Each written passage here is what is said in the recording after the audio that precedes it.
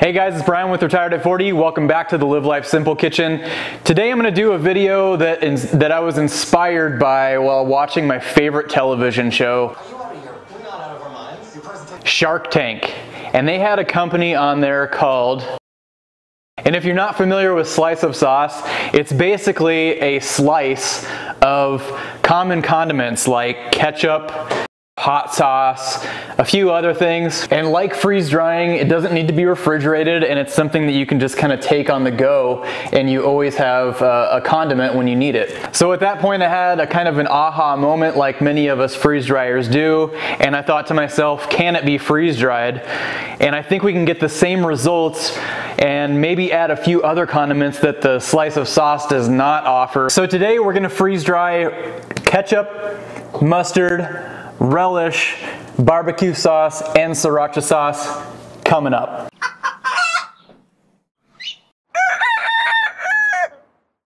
So we're going to have 5 things we're going to freeze dry today. I have a couple of tricks up my sleeve also of a couple different variations that we can do to not just have a slice. But my end goal is to kind of have something that with a hot dog or something that you throw on the grill, you just have an instant way to rehydrate that sauce or whatever, and you're not going to need refrigeration. It's going to cut down on your mess and probably help out with a couple other things too.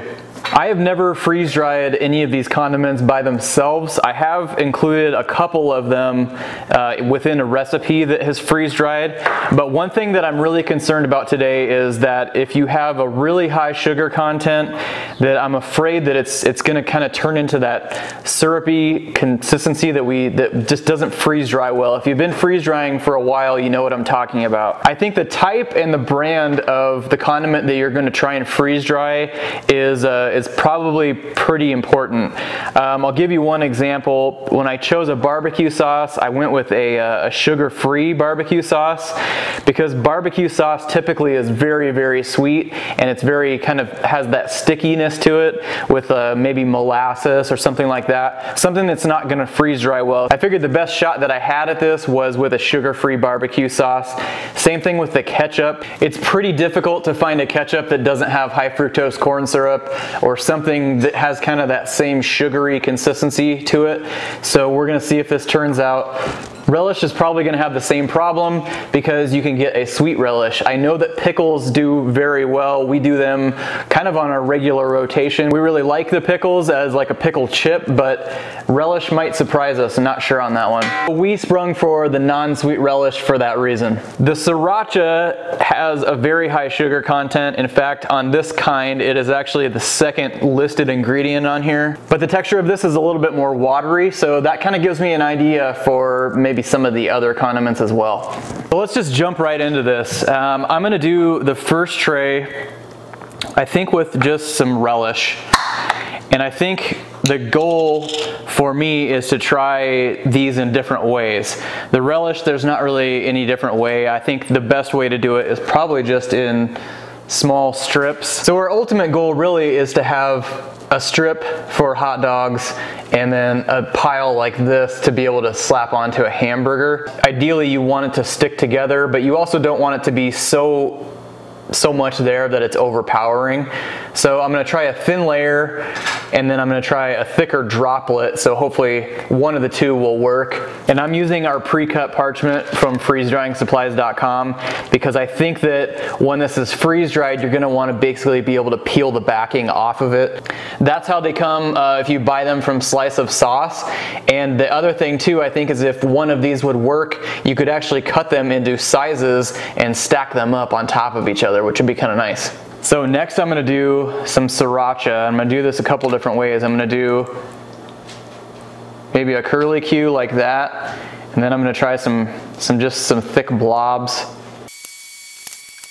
And next I'm going to do just a pile of barbecue sauce, because barbecue sauce is something that you can't, it's really hard to overpower things unless it's a super bold barbecue sauce. But I think that amount, it's a nice thick texture, so I think that'll be good for a burger. And then I'm going to take some of this barbecue sauce, and I'm gonna thin it out a little bit. So I've got this watered down about 1-to-1 ratio, and then I'm gonna freeze them in this bowl, and that should give us, ideally when we're done, it'll give us a perfect hamburger shaped size that we can just slap right on there. Which is also what we're gonna be doing for the ketchup. I think really the key with mustard is just not overdoing it, because mustard can become pretty overpowering. So maybe we'll just do some curlicues like this, and then we'll do some strips for the hot dogs. All right, and then we'll do the same with the ketchup. And this ketchup actually is really, the texture of it is really watery, so I'm gonna do one whole one like this. I'm gonna water one down a little bit and just try and make one of those pucks like we did with the barbecue sauce. And then we'll do a couple strips for the hot dogs. And then I think I'm gonna fill in these gaps right here just for something else fun that I wanna try once we're freeze dried.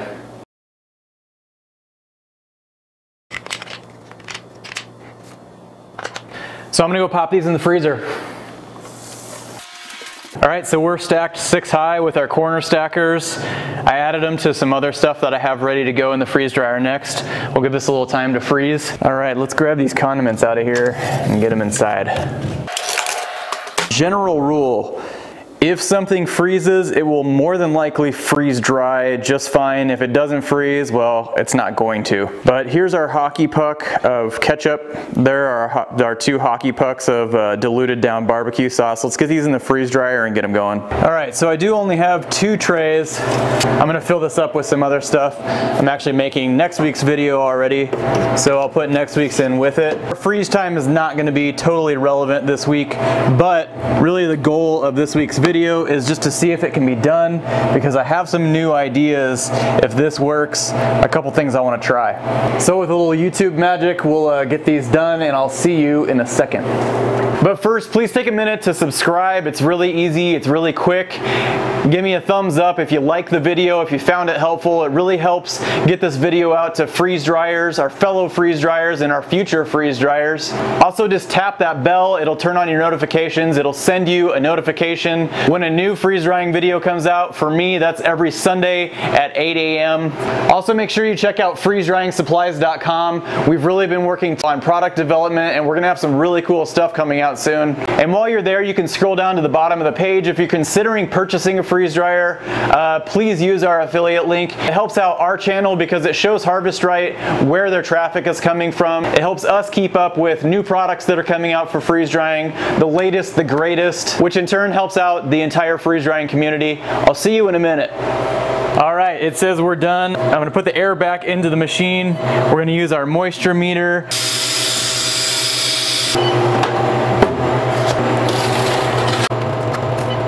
This stuff appears to be just dry as a bone. All right, let's get a look at this stuff. This is some of the craziest stuff that I think I've ever freeze dried. So we'll start up here with our pucks of stuff. This is our mustard. This would be our ketchup, and it looks like the parchment did exactly what I wanted it to do. I want it to not stick, and I want it to come off in one whole piece like this. So the parchment paper works awesome for this. So all of our ketchup and all of our mustard did really well. I mean, these will work sweet on a hot dog. That's exactly what I wanted it to do. Here's our relish. And the relish kind of just turned into a powder.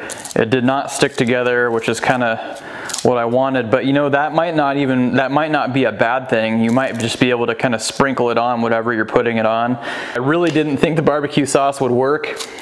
Here's our watered down barbecue sauce. Those turned out into nice little pucks.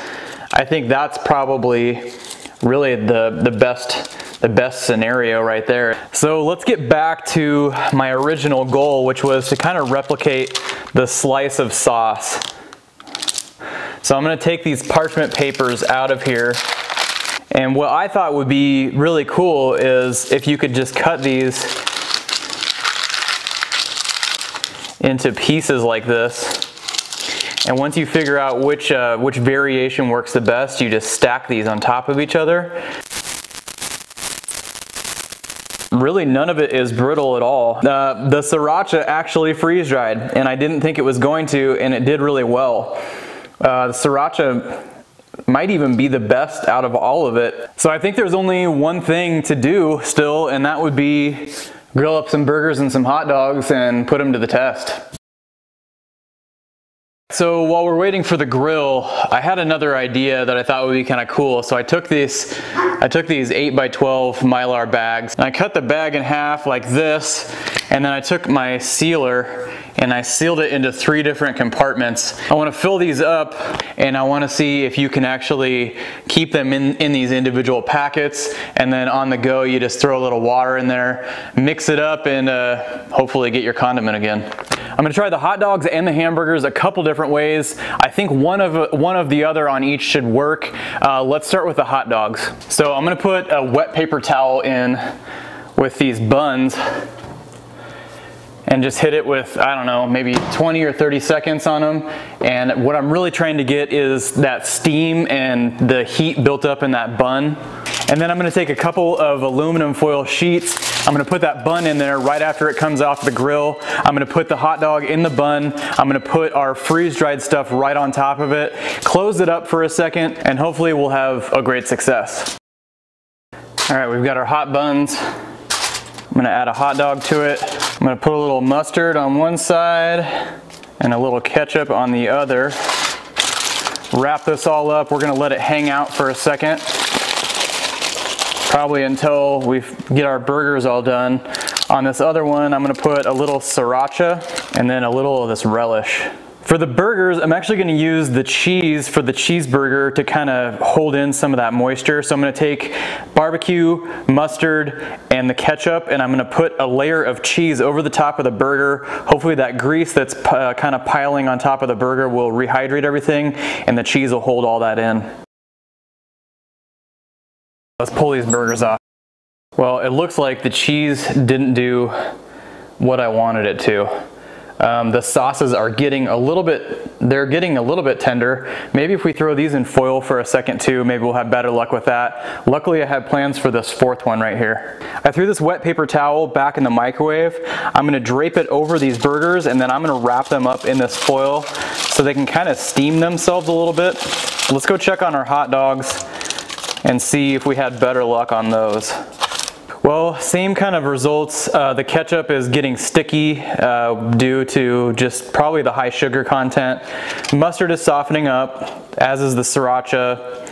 The relish is just about the same. But I'm kind of thinking, I'm wondering what the slice of sauce actually does other than add flavor. So if that's all that it does, I don't like it this way. It almost makes it like you're chewing a fruit roll-up, if you remember what a fruit roll-up is. It's kind of like a ketchup and mustard fruit roll-up. Not super pleasant. The relish and sriracha, however, that might be a different story. I like this a lot better. The relish does lose a little bit of its vinegary taste and kind of like what you would think of as a pickle. The sriracha, it kind of creeps up on you. You don't really taste it, and then all of a sudden, bam, it's there. That's not as bad, but luckily we have lots of other options here. All right, let's check in on our foiled hamburgers that came off the grill. If those don't work, we have one last resort, which it's gotta work. Otherwise, this whole thing could be a potential fail, and I never want that. Well, it's not quite to the spot where you would normally consider these condiments, like what you would think that they would look like, but they're definitely a lot closer. I really wanted that to work because I just wanted to be able to throw that onto the grill. All right, I'm gonna take a bite of this, see if it's a little less fruit roll-up like. So that is really, really close to a success. There's spots that still have kind of like that sticky fruit roll-up texture, but really where the ketchup started to rehydrate fully, it's actually right on. The mustard already, I can tell, is gonna work. Barbecue sauce, oh yeah, it's looking good too. All right, barbecue sauce worked. It just needed to sit and hydrate a little bit. The ketchup surprisingly is the worst of all of them. I think it really just boils down to all that sugar content in the ketchup. So probably watering it down will help a little bit. your choice in freeze-dried ketchup will definitely make a difference, because that barbecue being sugar-free, it would have had the same problem as the ketchup. So the last thing that I think that we need to try is actually put these back into their regular form just by adding water. See how they reconstitute, see if we can put them back into these packets so you could have ketchup, barbecue sauce, all that good stuff to on the go. And whichever one works, I'm gonna put on the hamburger and the hot dog and I'm gonna have it for lunch. I'm hungry. All right, here's our last ditch effort to get this to work. We're gonna start with the relish, and the relish did not really come back to its full color, but it's pretty close. Still has plenty of flavor. Just like pickles though, it's very salty. And let's see how the packet does. That's actually pretty good. That might be just as good as me mixing it by hand. Next we're gonna do our barbecue sauce. And with all these next 4 sauces, make sure you powder them down as far as possible, because that will help with the smoothness of the retexturing. But you can see the barbecue sauce is right on. And just remember, we used a sugar-free barbecue sauce. Is it going to work? It looks like it is. All right, next up, sriracha. Sriracha did really well. I think sriracha was actually my favorite out of all of them. All right, here we go, out of the packet. Yes, it worked. Ketchup is next, and it also did really, really well. Surprisingly, the ketchup out of all of them, in my opinion, did the worst. Let's see if we can get it to come out of the ketchup packet. In worst case, if it doesn't work, you just go to McDonald's or somewhere and steal a bunch. Don't do that. Well, it looks like it worked out of the packet. Yeah, I didn't have high hopes for these packets, but man, this is my first attempt. I didn't even measure the water, I just kind of eyeballed it. Hopefully the mustard will do just as well. And that looks good as well. Third packet. I think I got a little bit too much water in it, but it definitely did well. Make sure you powder all these before you do it. Well, really surprised on that last part. I didn't think all of them were gonna turn out, but really all of them did really well. And the one that I thought would do the best, the ketchup, actually probably did the worst, even though it worked. Now I just have to decide what to put on my lunch. In the meantime, this is Retired at 40. Remember to live life simple, and we'll catch you next week.